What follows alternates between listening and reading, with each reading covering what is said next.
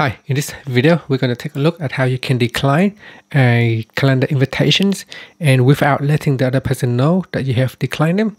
So here in the calendar, you can see I'm going to launch the calendar, and what I'm going to do is I'm going to show you an example. So here I got test 1, and I'm going to tap on decline. And if I tap on the inbox here, test 1, you can see over here it's showing that I have declined an event. So let's see how we can delete without actually sending a notification to the other person. So the first thing that we want to do is launch your calendar from the home screen. Launch the calendar, and then tap on calendars, and then we're going to tap on add calendar, and then let's give the calendar a name. So I'm just going to say test, and then choose the account and tap on done.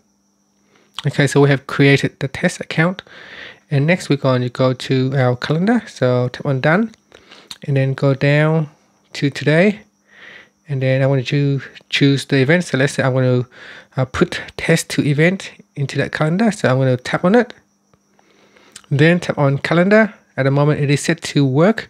I'm going to choose test, and then tap on back, and then tap on back again, and then choose the other one.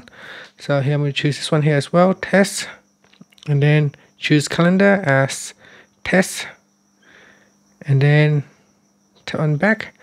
So now both calendar is set to test. So what we're going to do, we tap on back, we're going to tap on calendars, and then on over here, so you want to tap on the test calendar and go all the way down to the bottom, and then tap on delete calendar, tap on delete calendar, and now it has been removed. So if we go back to our calendar, I'm going to tap on done, and you can see test 2 has been gone from our calendar. It's no longer there, and that means we have successfully deleted the event without letting the other person know. So you can see here on my phone,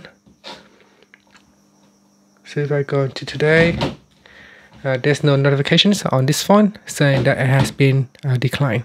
So give that a try. That's how you can get around deleting an event, invitation event, without notifying the other person.